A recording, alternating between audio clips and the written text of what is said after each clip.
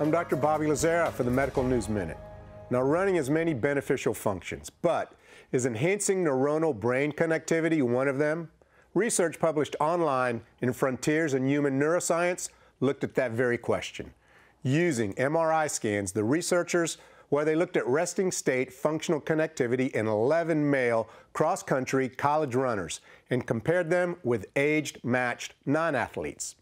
The MRI findings, they showed enhanced connectivity in the frontoparietal network and deactivation in the default mode network.